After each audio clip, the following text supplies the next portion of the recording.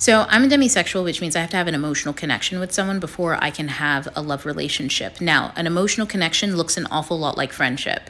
It's the foundations and the building of kinship between me and another person. However, a platonic relationship and a love relationship are not the same thing. Am I friends with a platonic person and am I friends with my lover? Yes, because we both have an emotional connection that is healthy. And again, we both have kinship. But a platonic friendship, to me, never has the potential of love or romance. To me, a friendship or a kinship between me and another person, an emotional connection that has chemistry, has the potential to be romance or to be love-based if, the romance aspect turns out well. Because you can have a great emotional connection with someone, but it turns out that romantically you are incompatible, even though there's chemistry.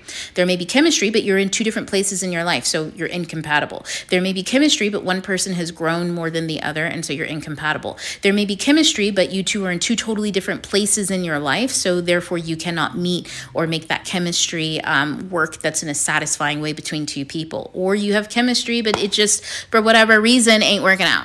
So I think it's less friends to lovers and more healthy emotional connection to lovers. And healthy emotional connections can look like friendships, or they can look like friendships that are love relationships, meaning the healthy emotional connection is what people look at when they say, oh, they're friends.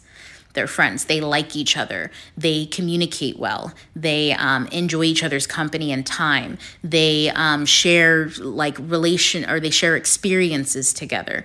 They share time and emotions together. That's what we call that friendship. I think it's more so just kinship, and you have kinship with friends and you have kinship with lovers, if that makes any sense. But yeah, to me, there has to be chemistry for this to be a lover's thing.